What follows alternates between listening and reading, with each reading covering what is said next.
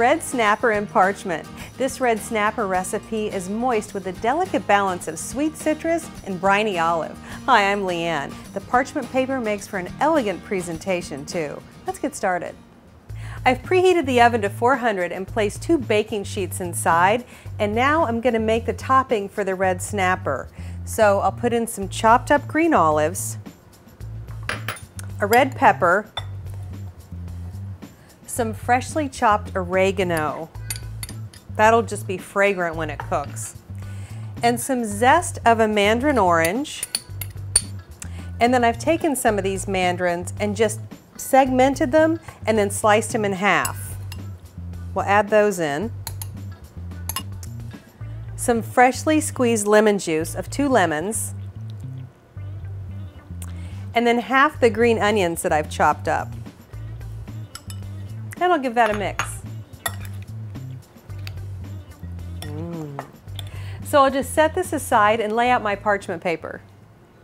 So I'll put some of my green onion down on the parchment first. And then I will lay my beautiful snapper fillets right on top. And then hit them with a little salt and pepper. And now I'll add our colorful topping.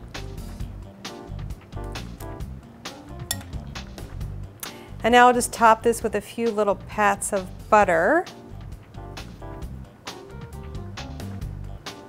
And now I'll begin to fold my parchment over. So I'll fold it over and cover the fish. And then I'll start folding the edges in, slightly overlapping each fold and making kind of a half circle so it looks like a calzone.